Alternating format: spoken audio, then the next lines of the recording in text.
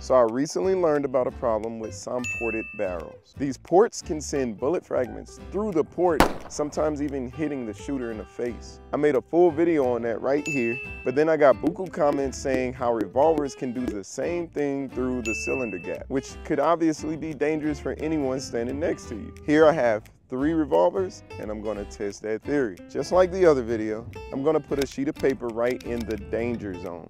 I have these 3 revolvers, and I'm gonna see if I can get any fragments to go through the cylinder gap and through the paper. This is my North American Arms mini revolver shooting Hornady 30 grain VMAX. This is a jacketed bullet.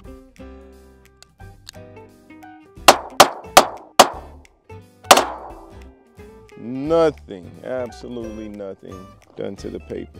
Now let's try my Ruger LCR, and we're shooting Black Hills ammo, 158 grain, 38 special, and it's a lead projectile. I'm gonna shoot 5 rounds.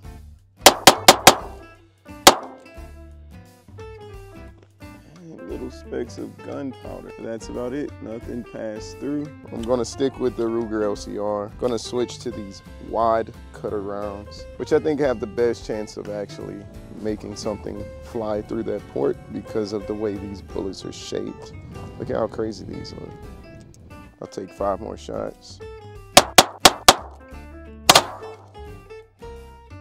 Results show absolutely nothing making it through this paper. My beautiful Ruger GP100, I should say. I'm gonna try these wadcutter rounds again. I'm gonna shoot 5 again, even though this holds 7.